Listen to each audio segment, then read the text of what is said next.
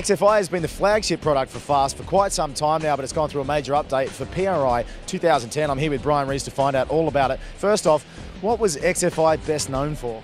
XFI has really been the technology center for FAST. It's our high-level, top-end race and street programmable EFI controller.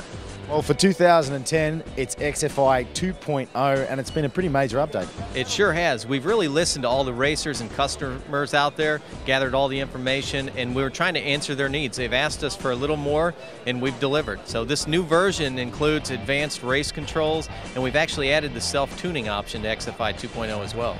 We've actually had 3 engineers at the tracks this year gathering information, listening to racers, and we've answered their requests.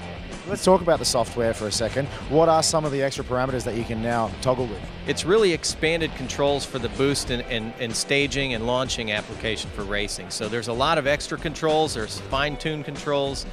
Basically, if you're running boost, you're running a nitrous or anything like that, this would be the way to go. And what about the hardware? The hardware stays the same. This is a firmware update, so it's an easy thing to update. We offer a very inexpensive upgrade on existing XFIs, and of course all new XFIs will include the 2.0.